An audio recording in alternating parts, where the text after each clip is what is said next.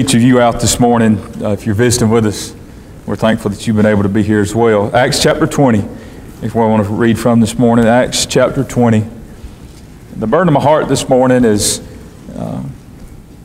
to help us to do some self-inspection today. I know we've got revival starting, Lord willing, next Sunday, and we say that, but it won't be a revival unless the Lord sends revival. And He's ready and willing to send revival. But He is looking to us to get our hearts in condition. And so this morning, it's not just because we got revival coming up that we try to preach this, but yet it's on my heart, and it's something that the Lord has really been dealing with me about. And I trust today that, again, that we can inspect ourselves and that the Word of God can speak to us this morning. Acts chapter 20. Before I read, we'll begin reading in verse 17, but before I read that, I want to just give us a brief introduction or summary or background of what we have here. That this is Paul near the end of his third missionary journey, and as he was make his way back to Jerusalem, that he would pass near the city of Ephesus. Now, Ephesus was a place that he had spent 3 years ministering to those people. You can go back and you can read that earlier in the book of Acts. And he came very close to Ephesus. He didn't go into the city, but he came very close to the city of Miletus. And while he was there, that the elders of Ephesus came out there to meet him. And they spoke. And what we want to read this morning is the conversation that they had beginning in verse 17. He'll go back through his time there with them. He'll speak to them of some things that were happening at that time. And then he'll warn them of some things that would take place later on, and he'll pour his heart out to them. Beginning in verse 17 of Acts chapter 20, it says, "And from Miletus he sent to Ephesus, and called the elders of the church. And when they were come to him, he said unto them, Ye know from the first day that I came into Asia, after what manner I have been with you at all seasons, serving the Lord with all humility of mind, and with many tears and temptations, which befell me by the lying in wait of the Jews, and how I kept back nothing that was profitable unto you, but have showed you and have taught you publicly and from house to house, testifying both to the Jews and also to the Greeks repentance toward God and faith toward our Lord Jesus Christ. And now, behold, I go bound in the Spirit unto Jerusalem, not knowing the things that shall befall me there, save that the Holy Ghost witnesseth in every city, saying that bonds and afflictions abide me. But none of these things move me, neither count I my life dear unto myself, so that I might finish my course with joy in the ministry which I have received of the Lord Jesus, to testify the gospel of the grace of God. And now, behold, I know that ye all, among whom I have gone, preaching the kingdom of God, shall see my face no more. Wherefore I take you to record this day, that I am pure from the blood of all men. For I have not shunned to declare unto you all the counsel of God. Take heed therefore to yourselves, and to all the flock, over which the Holy Ghost hath made you overseers, to feed the church of God, which he hath purchased with his own blood. For I know this, that after my departing shall grievous wolves enter in among you, not sparing the flock. Also of your own selves shall men arise, speaking perverse things, to draw away disciples after them. Therefore watch, and remember that by the space of 3 years I cease not to warn every one night and day with tears. And now, brethren, I commend you to God, and to the word of his grace, which is able to build you up, and to give you an inheritance among all them which are sanctified. I have coveted no man's silver or gold or apparel. Yea, ye yourselves know that these hands have ministered unto my necessities, and to them that were with me. I have showed you all things, how that so laboring you ought to support the weak, and to remember the words of the Lord Jesus, how he said, It is more blessed to give than to receive. And that pretty much ends the words that he had for them. He'd go on and speak of the fact that it came time for him to leave, and that they would all weep sore, and that they would sorrow. It said that not only for the words that he spoke, but also that for the word that they would no longer see him. That he made the statement to them that they would see his face no more. I believe the Lord had showed him that. But I want to go back and look at some statements that were made. I'm not going to try to deal with a lot of what I read this morning, but I want to go back and look at some statements that are made back in verse 18. As he recounts in his mind the time that he had spent with these dear people, he would make the statement in verse 18. He said, "You know from the first day that I came into Asia, after what manner I have been with you at all seasons." First thing I want to point out to you here is he said, "Ye know." He doesn't say, "I know."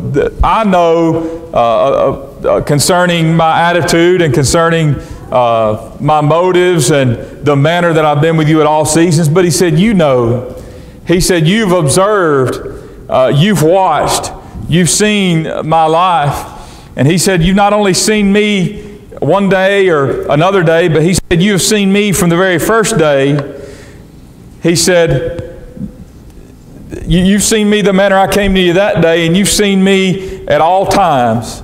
He said, "It wasn't just that first day that I came unto you, but he said it was every day that I was with you. Those entire 3 years, he said that I've been consistent." And he wasn't saying this in a boastful manner. He was getting a point across to them. He's just letting them know. He'd make the statement later on. He said that I'm pure from the blood of all men, because he said, "I'm not shunned to declare unto you all the counsel of God." But Paul was a man that served the Lord with consistency. He wasn't up one day and down the next. He wasn't faithful for a time and then you didn't see him anymore. But he was consistent. He said, "I've been that way all the time." And then he described that. He said in verse 19, how was he with them from the first day through all seasons? He said this, "Serving the Lord with all humility of mind and with many tears and temptations, which befell me by lying in wait of the Jews." He described 3 things here to us, or at least listed those things. He said, "I've served the Lord," number 1, with humility of mind. I've not seen myself as important, but I've seen that you're important. I've seen that the Word of God is important. And I've humbled myself before you. And not only that, he said, I have served the Lord with many tears. With many tears. And then he also would make the statement that I've served the Lord with humility of mind, with many tears. And he said there's been a lot of adversity. He said there's been a lot of trouble. And he said that trouble came by the lying in wait of the Jews. Now drop down to verse 31. Notice this as he gets toward the end of his conversation with them. He, speaking of the things that would come to pass after he was gone, he said, "Therefore watch and remember that by the space of 3 years I cease not to warn everyone night and day with tears." He said every day, night and day, he said, "I've warned you," and I've not just warned you, but he said, "I've warned you with tears." Do you believe that Paul gave it all that he had? Do you believe Paul's heart was in his work? I believe it's evident today that he had a burden for these people.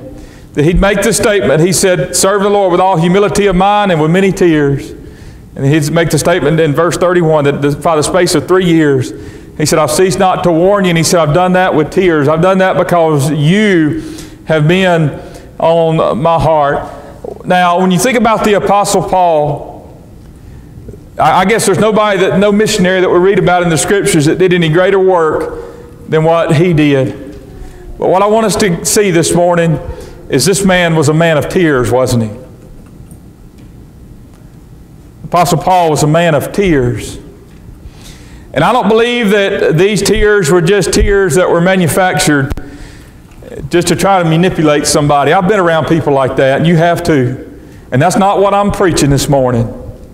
And in fact, it's the furthest thing from what I'm preaching. I've seen people that could turn them off and turn them on at the drop of a hat.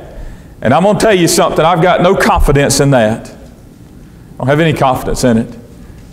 That's not what Paul did. He didn't do it to try to make himself look good in the eyes of people. He didn't make himself cry in order to try to get their sympathy or to try to make them believe that he was something that he wasn't.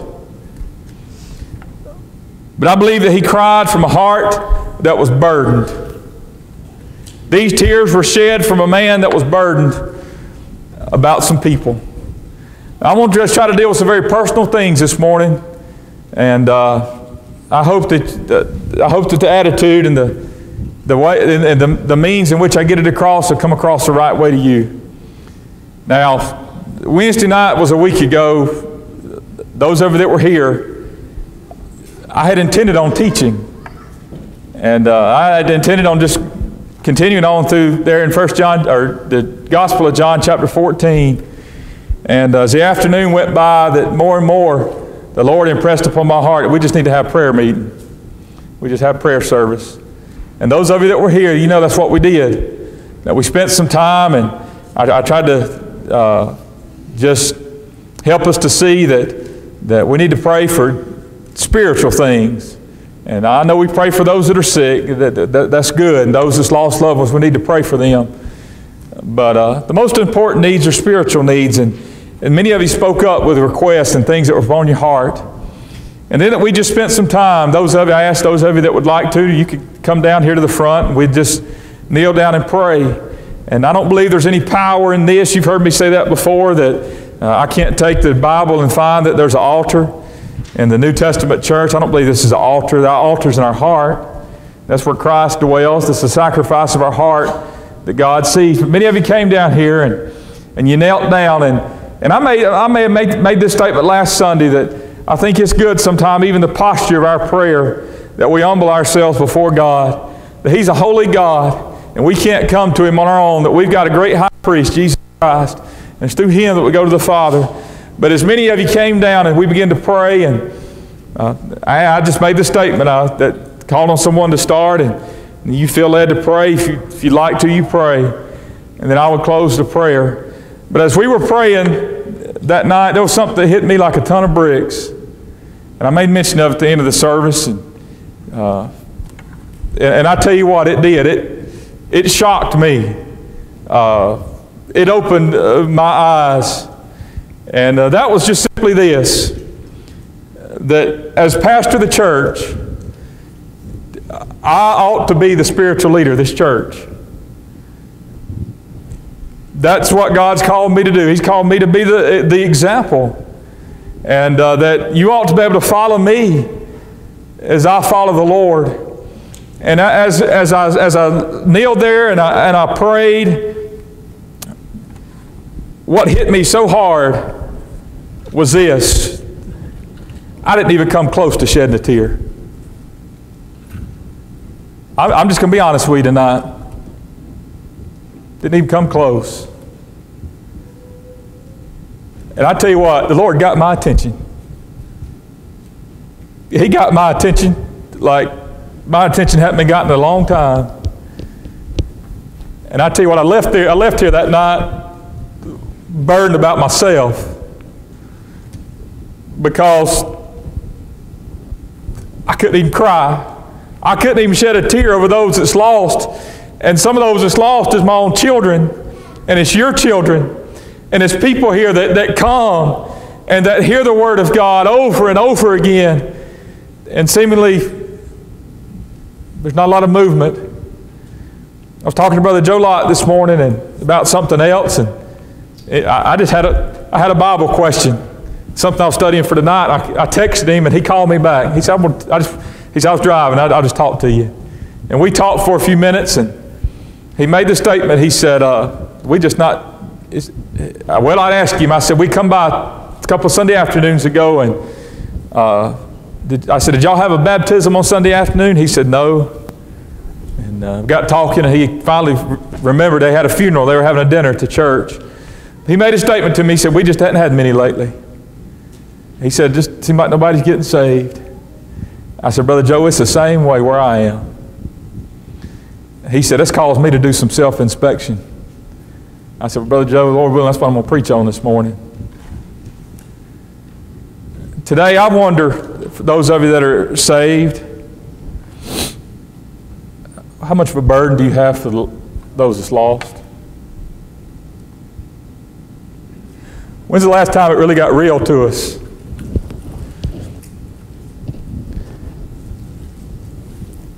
As I said earlier, to cry to be crying is no good. To try to impress somebody else, it doesn't impress God. But when's the last time the burden in your heart was so heavy that the tears begin to flow? I had to think back in my mind. You know, it had been a while. It had been a while since my heart had been so burdened, so heavy over lost sinners. You know what I did? I went home that night and I asked the Lord, Lord, you give me a burden. Give me a burden, because I don't have it. Now I'm going to tell you something. For the last week and a half, that's been on my heart. Where's my burden? Where's my desire to see sinners trust Christ? You know, there's probably more tears being shed over Old Yeller than there is over sinners, isn't there? We turn on something on the TV, sad, and we'll cry about it. We don't cry a lot over sinners. This morning, that ought to reveal to us the condition of our heart, shouldn't it? Where's our heart? Where's our burden? Where it needs to be. Paul said, night and day, for the space of 3 years, he said, I cease not to warn you, night and day with tears. It was real to him. It was something that mattered to him. He had the work of God in his heart. His heart.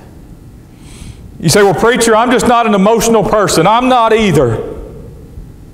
I am not an emotional person. My mom and daddy are not emotional people. In our home, there wasn't a whole lot of tears that were shed openly in our home. You say, well, preacher, that's the reason why I don't cry. That's the reason I don't shed tears over those that's lost, is I'm just not an emotional person. I understand that. You may not be inherently just an emotional person, but the Bible teaches us very plainly that tears that are shed are evidence of a heart that's in the right condition, a heart that's full. I made mention that there's a funeral this afternoon that, Lord willing, I've got a party and we'll leave after church and go back down there.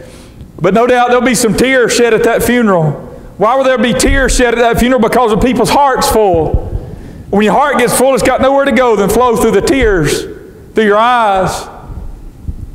I think about Jesus in John chapter 11 as he would go to the tomb of Lazarus, and he would go there and there would be people weeping and wailing, and that he would see, the Bible says that he looked and he saw Mary, and he saw the tears begin to flow down her face. He saw the sorrow that was in her heart. And what does it say Jesus did? He wept. And those that were around him made the statement, oh, how he loved him. And I tried to preach concerning that some time ago, that they thought that he was crying about Lazarus. And there may be something that I think if there was anything Jesus was crying about, it was the fact that he had to raise him.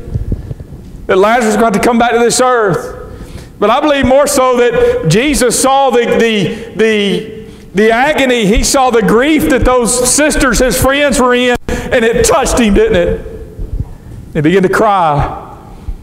And he began to weep. Turn back, if you would, in the book of Luke.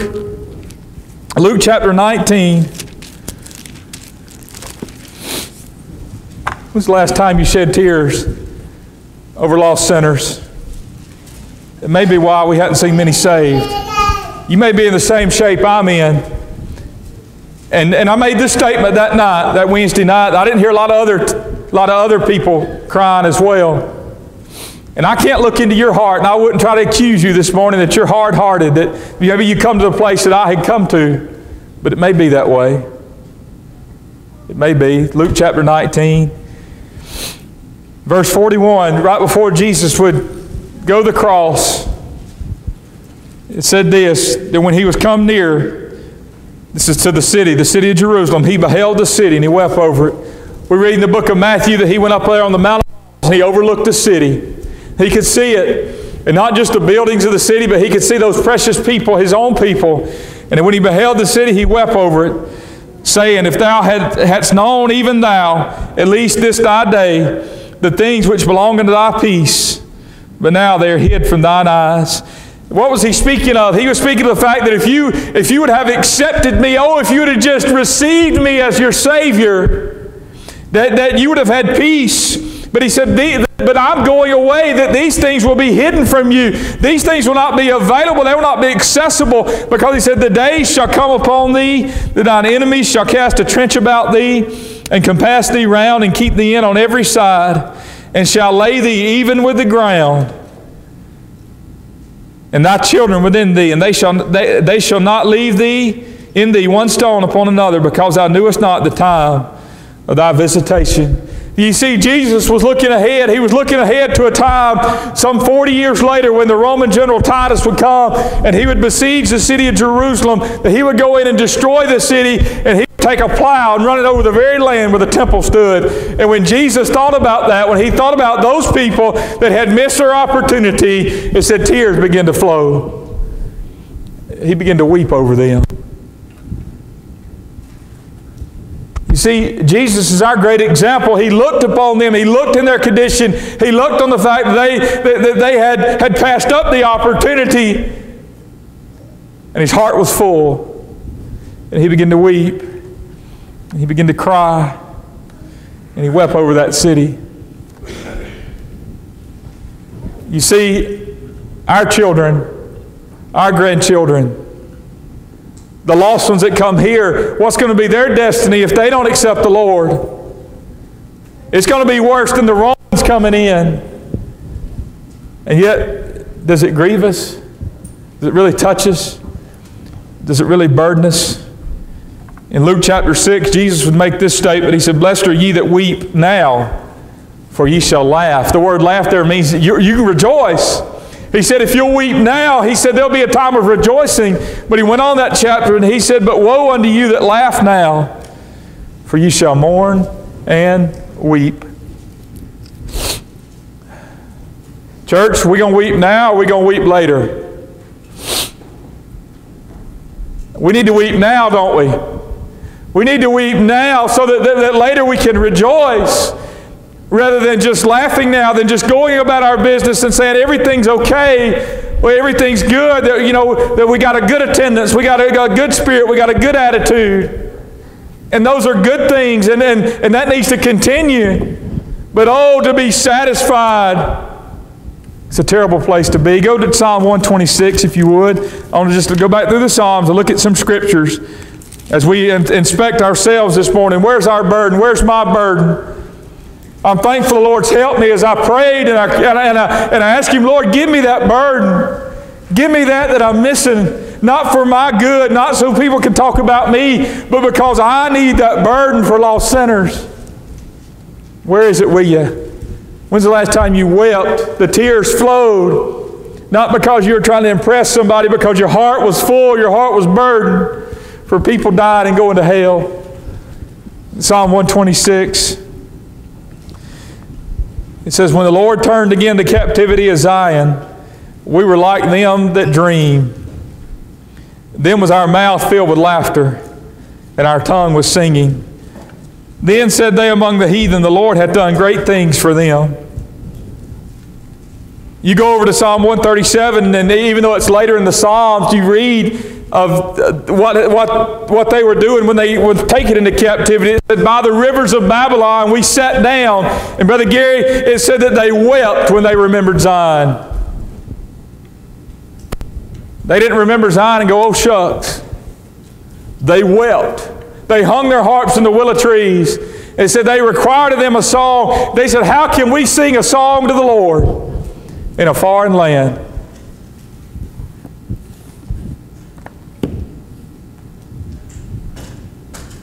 I love singing. Y'all know that. I encourage you to sing. But sometimes maybe when we're singing, we ought to be crying.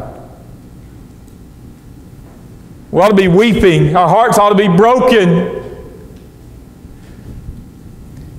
But they wept. And because they wept, he said here in verse 2, he said, now our mouths filled with laughter. It's rejoicing because the Lord turned again the captivity of Zion. He's heard our cry. The Lord hath done great things for us, whereof we are glad. Turn again our captivity, O Lord, as the streams in the south. Now look at verses 5 and 6. He said, they that sow in tears shall reap in joy. I know that's not new to you this morning. You've heard that all your life. It's a promise. He said, they that sow in tears, he said, there's going to be a reaping. It's going to be a good reaping. It'll be a joyous reaping. If we'll sow in tears, we'll reap in joy. He that goeth forth and weepeth, bearing precious seed, and shall doubtless come again rejoicing, bringing his sheaves with him. You know what he's saying here? He says the winner of souls must first be a weeper for souls.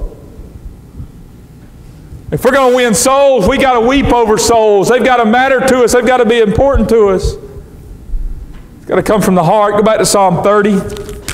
Just a couple of more Psalms. I'm going to try to come to a close.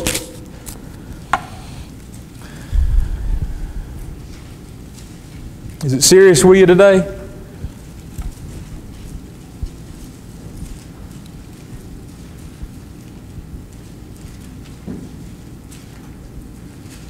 Psalm chapter 30. It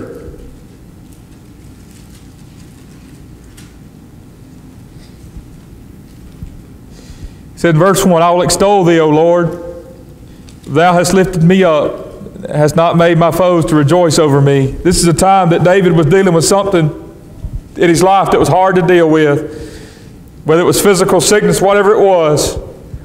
He said, O Lord my God, I cried unto thee, and thou hast healed me. O Lord, thou hast brought up my soul from the grave. Thou hast kept me alive, that I should not go down to the pit. Sing unto the Lord, O ye saints of his, and give thanks at the remembrance of his holiness. For his anger endureth for a moment, in his favor is life. Weeping may endure for a night, but joy cometh in the morning. What comes first? It's weeping. He said, weeping may endure for a little while. But he said, when there's weeping, he said, there's going to be rejoicing.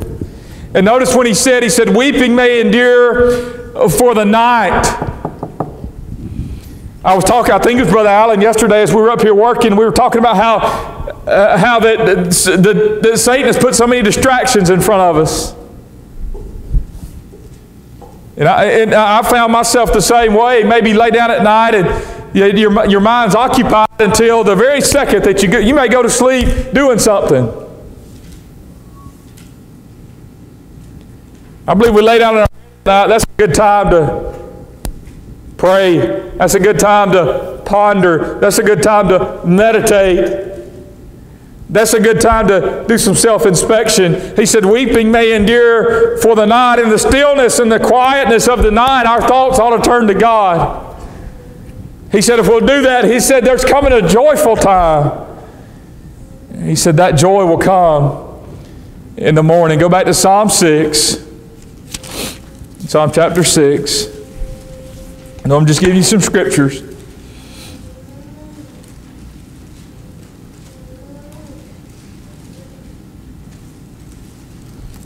Psalm chapter 6.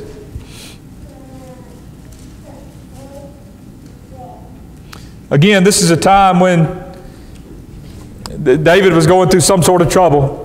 And evidently it was something that had come upon him because of sin, disobedience.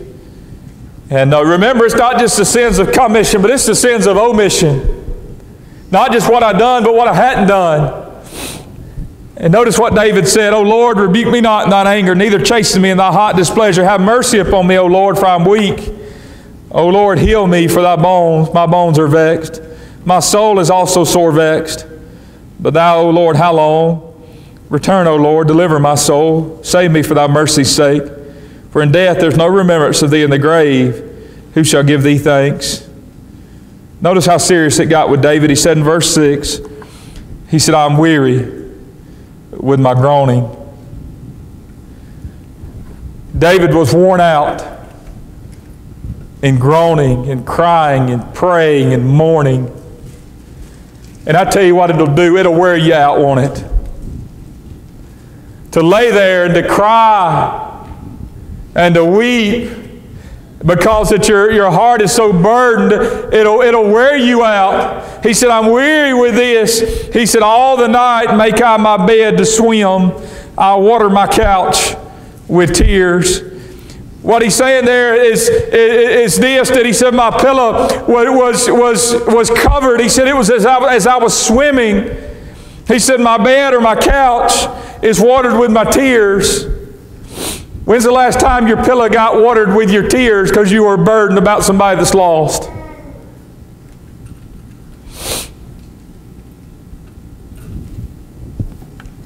It had been too long with me.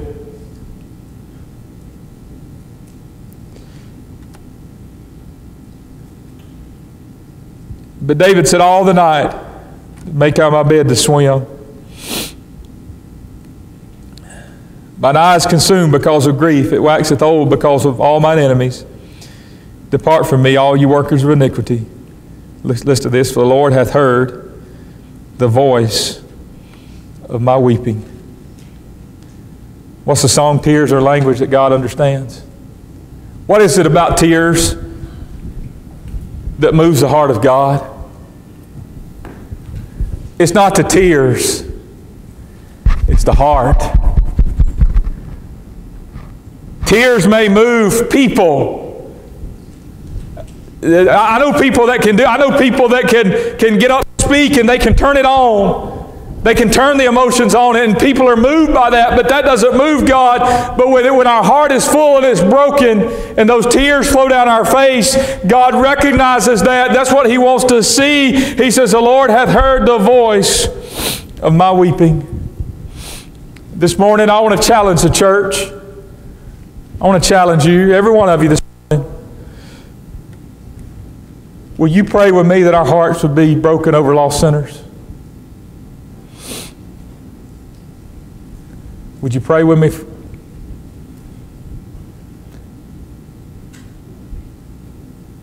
Not to try to manipulate God. It won't work. We're not going to cry professions of faith. We're not going to cry baptisms. But that our hearts would be broken before God, tears would be shed. Because we're concerned about folks. We're concerned about boys and girls, men and women that's never trusted Jesus Christ as their Savior because of a burden. Today, how do you have a burden for the lost? You preach, I got a burden for the lost. When's the last time you shed tears over them? Don't tell me you got a burden if no tears have been. I'm not talking about necessarily in public. I don't shed a lot of tears in public. I hesitate to say it, but I'm thankful last night the Lord answered my prayer. And I'm thankful last night that my pillow was watered with my tears and it got real to me. How is it with you this morning, child of God? I believe God's waiting for a burden. And I believe He'll bless when He sees those people down at Lone Star, they're where they need to be. A lot of things will get taken care of when we have the proper burden, won't it? Our attitudes, they'll get taken care of. Our priorities get taken care of when we have that burden that we need to have. This morning, how is it with you? Do you have that burden? Or have you grown cold? Your heart become hard? That's really what it's about. It's having a tender heart. Has your heart become hard? Would you do as I've done? Would you pray, God, soften my heart, give me the burden. Sinners are at stake. I believe the coming of the Lord is imminent. You believe that? You say, well, they're young, they got life ahead of them. Well, what if the Lord comes back? I don't preach signs, and y'all know that. But the things that the Bible points to, and even the conditions in the last days, and even how the Lord, I know that God's not bound by time, but He said a day with the Lord as 1,000 years. 1,000 years is a day. You think about 7 days being complete. We've got 1,000 years out in front of us. We've got 6,000 years. Is it not about time for the Lord to come back? Let's be burdened for sinners. We'll ask for a song. There'll be something in your heart this morning. Would you come?